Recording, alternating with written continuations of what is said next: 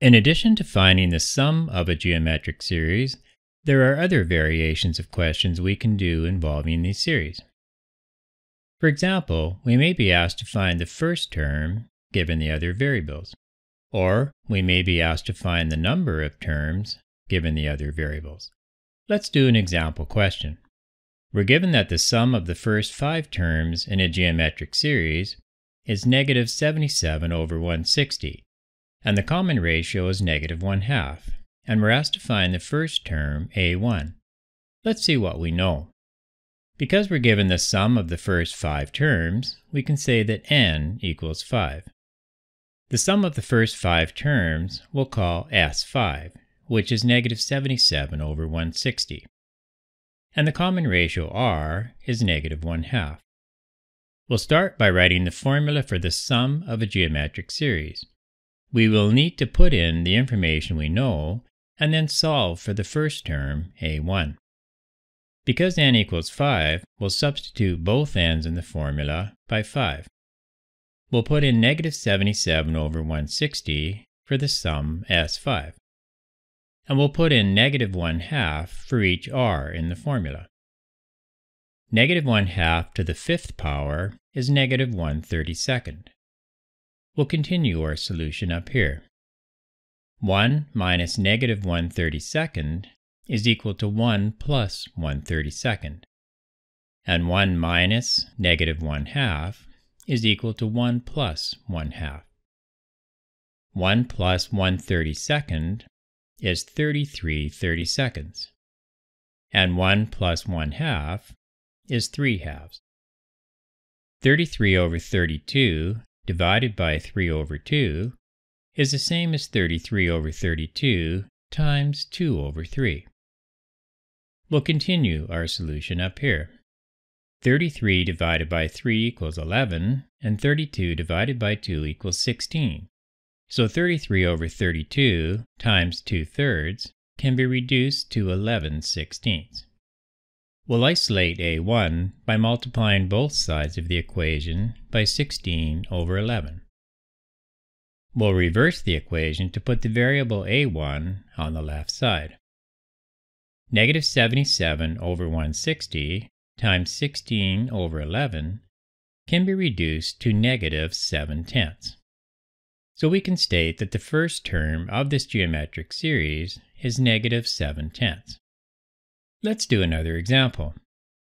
We're asked to find the number of terms in a geometric series in which the first term is negative 4, the common ratio is 3, and the sum of n terms is negative 484. We'll start by making a list of what we know. We'll make a note that the first term, a1, is negative 4. The common ratio r is 3, and the sum of n terms is negative 484. We're asked for the number of terms, which is n, so we need to find the variable n. To find n, we'll start with the formula for the sum of a geometric series. We'll put in negative 4 for a1, 3 for each r in the formula, and negative 484 for Sn. We'll continue our solution up here. Dividing both sides by negative 4 gives us 121 equals 1 minus 3 to the power n over 1 minus 3. 1 minus 3 equals negative 2. Multiplying both sides by negative 2 gives us negative 242 equals 1 minus 3 to the power n. Subtracting 1 from both sides gives us negative 243 equals negative 3 to the power n. So 3 to the power n is 243. And we know that 3 to the 5th power is also 243. Therefore, n equals 5. And we can state that there are 5 terms in this series. This example is a little bit different.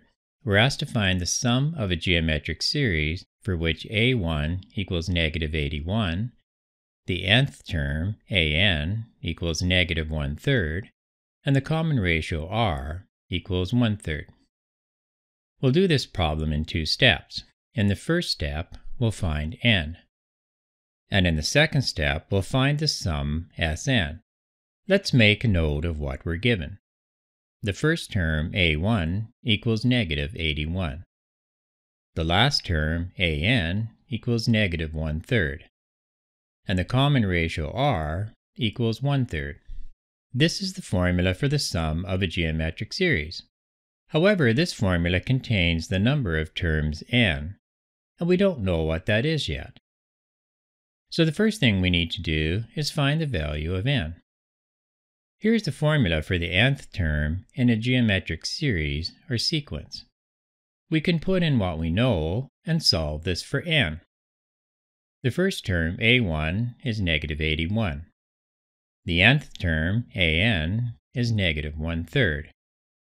Dividing both sides of the equation by negative 81 gives us 1 over 243 equals r to the power of n minus 1. We can substitute 1/3 for the common ratio r. 1 over 243 is the same as 1/3 to the 5th power. So 1/3 to the power 5 is equal to 1/3 to the power of n minus 1. Therefore, 5 equals n minus 1. So n equals 6. We'll make a note up here that n equals 6. Now we have all we need to find the sum of this series. We'll start with the formula for the sum of a geometric series. We'll put in negative 81 for a1, 6 for each n in the formula, and 1/3 for each r in the formula. 1/3 to the 6th power is equal to 1 over 729. We'll continue our solution up here. 1 minus 1 over 729 equals 728 over 729, and 1 minus 1/3 is equal to 2/3. 728 over 729 divided by 2/3 equals 728 over 729 times 3 over 2. Dividing 728 by 2 and 729 by 3 gives us 364 over 243. Negative 81 times 364 over 243 equals negative 364 over 3. So we can state that the sum of this series is negative 364 over 3.